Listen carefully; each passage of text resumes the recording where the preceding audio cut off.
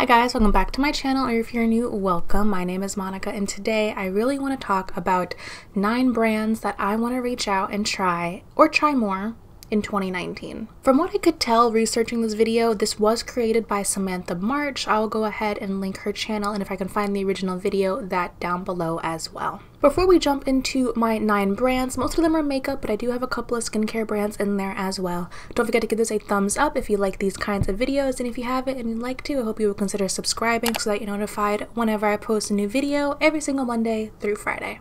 So I've got my little list on my computer over here, and the first brand that I want to try out is Sydney Grace Cosmetics. I believe they are mostly shadows. Oh, okay, so they have highlighters and blush too. But what I've really heard a lot about from Sydney Grace are the single shadows and their palette called the Autumn's Rain palette. That does look like a really pretty palette. That is $52. They also just have a bunch of stunning singles. They do bundles. I feel like I've been hearing about Sydney Grace ever since I started watching YouTube, because I started watching YouTube for makeup and stuff at late 2014, early 2015 is when I actually started watching videos, and I watch videos all the way up through now. I still watch videos, and until I created my channel for the first time back in the summer of 2017, and then actually consistently posted starting January 2018. Sydney Grace has always been around, and people have always talked about how great the shadows are, so I really want to try this brand. I really don't know where they're based out of, so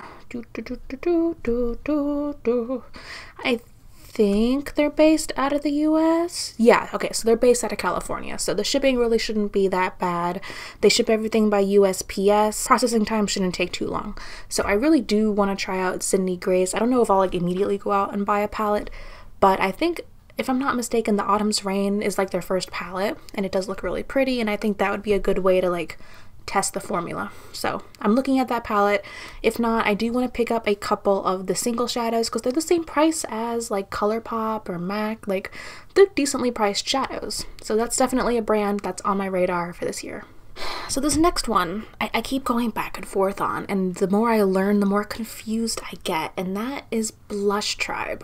So I've heard some great things about Blush Tribe, and I've heard some absolutely horrible things about Blush Tribe, about processing times, about packages getting lost in the mail, about taking over a month for a package to arrive. And if you missed Makeup Struggles, one of her most recent videos, she talked about the worst products of 2018. She mentioned Blush Tribe, and I'm on the fence now. I don't feel 100% confident ordering from them, hearing what I've heard. But I'm curious, and I still want to try the brand, so so it's gonna be on my radar. I do have a couple of palettes that interest me from them, and I kind of really want to try their face products, but I'm being very hesitant just from what I've already heard about the brand. The next brand that I really want to try is actually on Etsy, which I really want to reach out and try more products from Etsy, just because that way you're supporting micro businesses, and it's a great way to start. It's a great way to expand, and I personally love Etsy. I've been buying from Etsy for years and years and years, and the brand is called Touch of Glam and Beauty, and they had the pizza highlighter, I believe, that kind of blew up a little bit ago. They just have a bunch of really brilliant blinding highlighters. They have a nice array of sparkle shadows. They also have this hocus pocus gingerbread cookie thing. I want that a lot. But they all look beautiful. They're all pressed beautifully in these pans. They have a pick 12 create your own highlight thing, which I may or may not do, but that's a lot of highlights. I already have a drawer of highlighters, but I really want to try out this brand. They're also based out of California, so it is within the US. And like I said, I really just want to reach out and try some more micro brands on Etsy, because I did see the Taylor do a video where I think she tried out a few things from Etsy, and they worked out really well for her. So I really want to try, in my journey to try more indie brands in 2019, I want to also focus on trying some more indie brands based out of Etsy. The next brand that I really want to try this year is Beaute Cosmetics. They just came out with a new palette, the Flare palette. the Flare palette. I talked about it in a weekly wow, where like that last row looked gorgeous and then the rest was just kind of like, okay. But they have lashes, makeup brushes, eyeshadow. A few of the smaller influencers that I follow really like their eyeshadow formula. So while I don't really need any more palettes, I'm looking into getting a palette from them. It's just, other than that recent palette, the Flare, none of the other color stories really like call to me. So I'm keeping my eyes out to see if they're coming out with anything else that's fairly new. They have quite a few palettes, and they had like those 4 palettes come out that were very popular on YouTube, like the Purple Paradise, the Classical Paradise, Blossom Passion, and the Slice of Paradise. Those looked okay, but none of the stories really called to me. The closest thing I got was the Flare palette. So if anything, at this point, to try the brand out, I'd probably pick up that Flare palette just because some of the shadows interest me. But I'm just gonna keep my eyes open and see if they come out with anything else this year, because I would love to see another one of like their 12 pan palettes and maybe a different color story, because it seems like they have like neutral, neutral, neutral, and then like all the color in the 4 palettes. So we'll see, but I am interested and I do want to try this out sometime this year. The next brand that I really want to try out this year is Jouer. So for me, I've heard a lot about their lip toppers and their lipsticks. I believe they are sold within Ulta, if I'm not mistaken, and I really just at least want to try something, because I feel like I hear about Jouer like here and there, but then I never really follow through and actually look into their products or look into the brand. So I am interested to try out that brand and actually just kind of see what they actually have to offer, because all that I'm aware of are like lip toppers and lipsticks. The next brand that I really want to try, and this one shouldn't be too hard, is Sugarpill. Sugarpill, I believe, are most well known for their lipsticks and for their like huge eyeshadow pans. I can actually see these in store. We have a Riley Rose nearby, and Riley Rose does carry Sugarpill. The only thing is that whenever I go in, almost all the shadows are always sold out. But at least I can go in and actually see like the shadows up on display.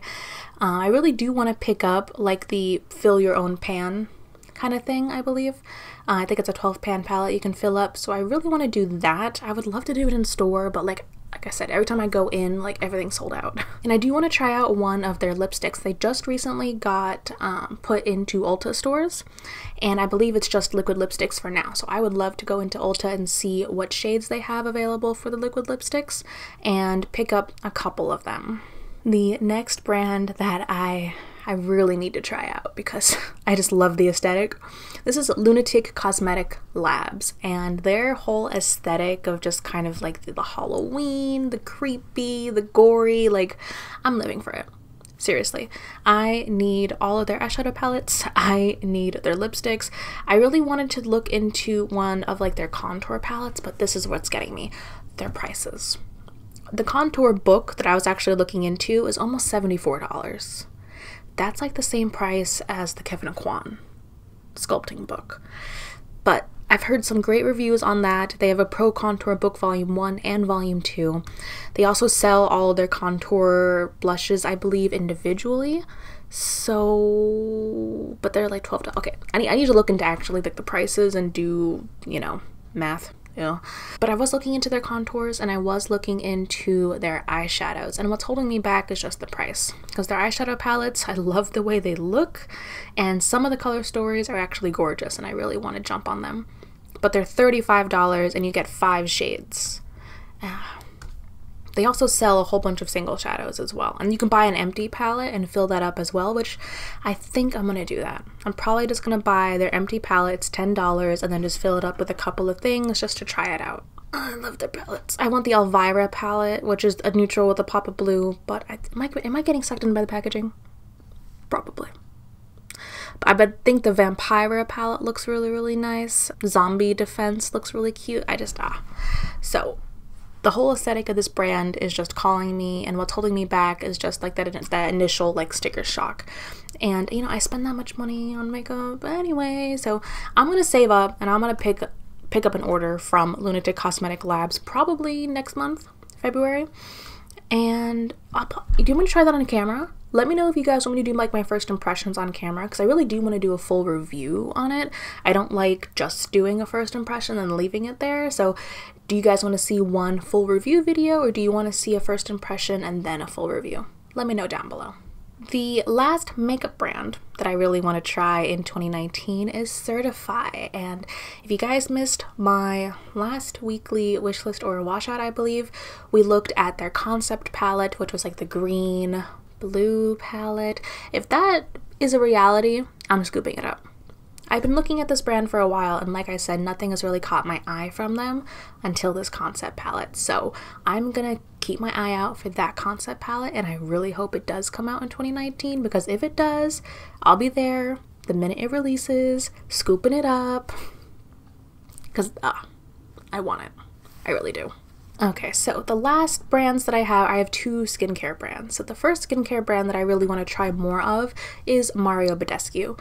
I've tried out their like face sprays, and I've incorporated them into like my morning and nighttime skincare routine, and I actually love them. They add extra moisture, which in the winter is really helpful, and it works really well with my skin. So it's gotten me more intrigued in the brand, and I really do want to try a couple of things. I've asked for some suggestions, and I have gotten a couple of great suggestions. And I have gotten a couple of great suggestions from you guys, so thank you so much everyone who suggested products that I try out from this brand. They just announced that they're going to be in Sephora soon, and they're already in Ulta. So I think if anything, I'd probably buy the products from Ulta just because their reward system is a little bit better, but definitely keeping my eyes open, and I do want to try out a few products. I think I'm going to try a toner first, and then from there maybe try it as like a face wash or something, but I really do have my eye on one of their toners. And the last brand and last skincare brand that I really want to try is a brand that I used to love and buy like all of my skincare from solely back when I was in college. And then it's a bit pricey, so I couldn't really afford it on a college budget. Even when I was working like 3 jobs, it dropped off the map, and I never really went back to skincare. It was the first like actual skincare routine that I ever tried and stuck to and saw results from, and that's Origins. I used to love like their white bottle foaming face wash. I used to love their face masks, their toners, their everything. I used to love from Origins. And now that I've been investing more in skincare and trying out different products, and I found a routine that works pretty well for me, I kind of want to go back and try Origins again, because I remember how well that brand worked for me, and I really want to go back and try their toner again and their face wash as well. So technically that was 10 brands, but I think I counted both of the skincare brands as one as just like skincare. So those are the brands that I really want to try out in 2019. Let me know down below what brands you want to try out in 2019, and I cannot wait to see you in my next video. Bye.